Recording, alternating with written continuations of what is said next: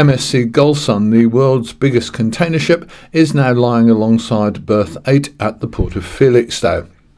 Sadly, MSC Gulsun was delayed by high winds when due to sail from the port of Rotterdam on Thursday the 5th of September, so she arrived at the UK port of Felixstowe on Friday the 6th of September at around 4:08 a.m. Too dark for us to film. However, at least we can show her here alongside at the port, working containers at around 7 a.m. on Friday morning. The ship is 399.9 metres long with a beam of 61.55 metres, and she is the first to carry containers 24 rows wide, giving her a maximum capacity of 23,756 TEU. She has been deployed on a rotation which doesn't normally bring her to the UK, but this ad hoc haul is apparently to collect stacks of empties from Felixstowe to return to the Far East.